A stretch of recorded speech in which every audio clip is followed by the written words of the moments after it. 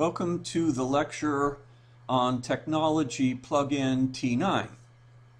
Here we're going to be working with Gantt charts in Excel. We'll show how to create Gantt charts in Excel. And we'll also give some background on what Gantt charts are. So a Gantt chart is widely used in project management, and we'll explain what it is and where it came from in this lecture. We'll also then describe how we can create a Gantt chart using Microsoft Excel.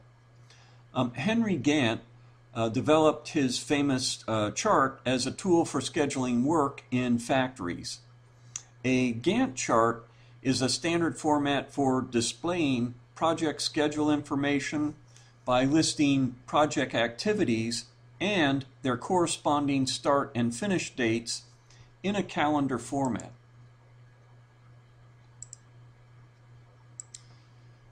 Excel does not offer Gantt as a chart type, but it is fairly easy to create such a chart by using a stacked bar chart.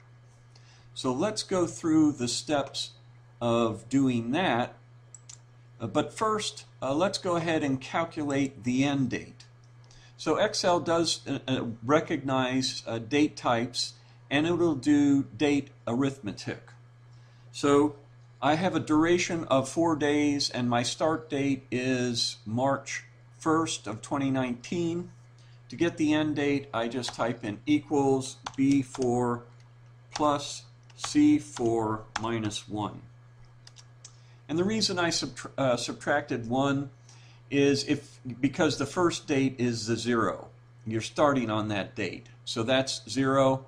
You add 4 to 0 and you come up to 3. So that's 4 minus 1.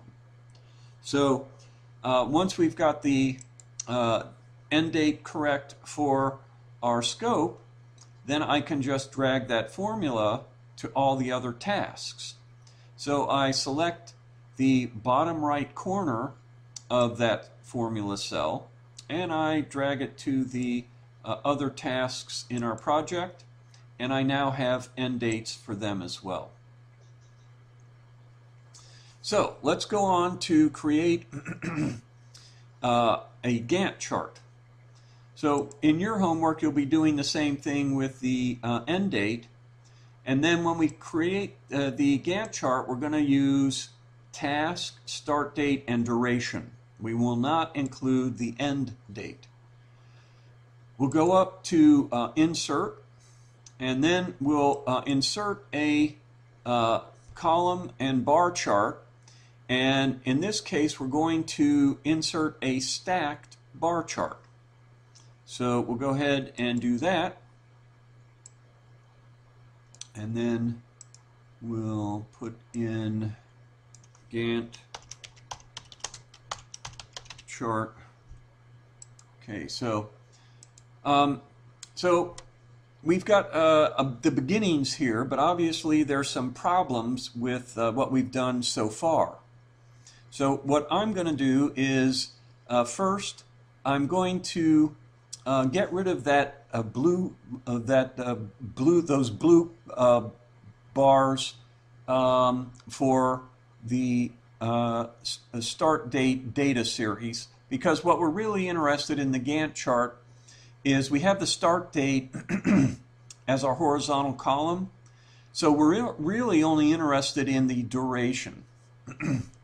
So let's go ahead, and what I'll do is just highlight that data series, because start date is one data series and duration is another data series. So I highlight one of the blue bars, I just click it, and it highlights all of them and the start date. And then I can go ahead and right click, and if you'll notice up top, I've got the capability of changing the fill. So I'm going to change the fill to white so that now, okay, that looks a little better. I only see the durations for what I want to do. The next thing that's a little out of whack is our dates are all a jumble.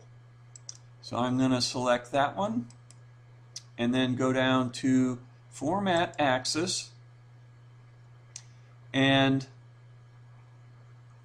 I'm going to look at number, and of course it's a date, and I'm going to choose the type of date.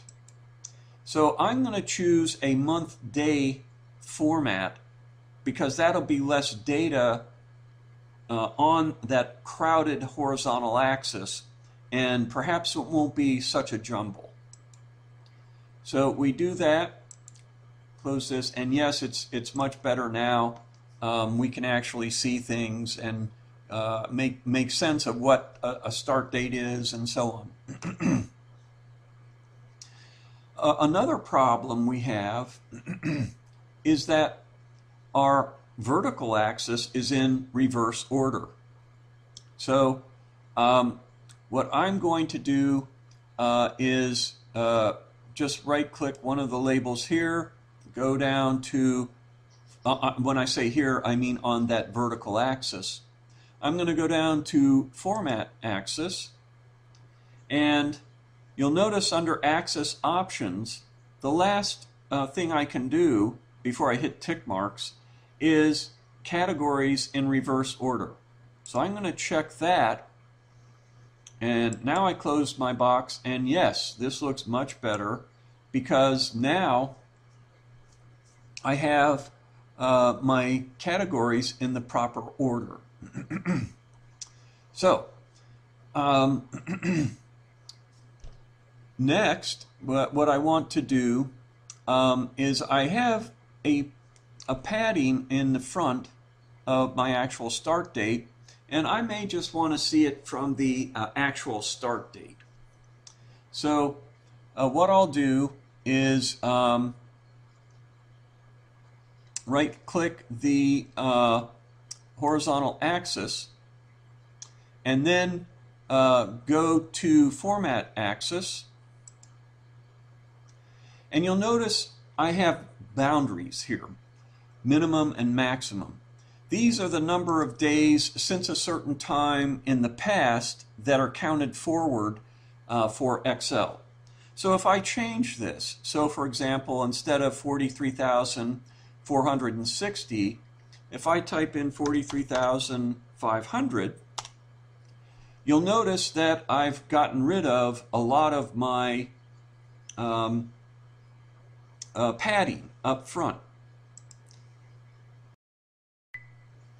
So what I'll do is I'll just change this.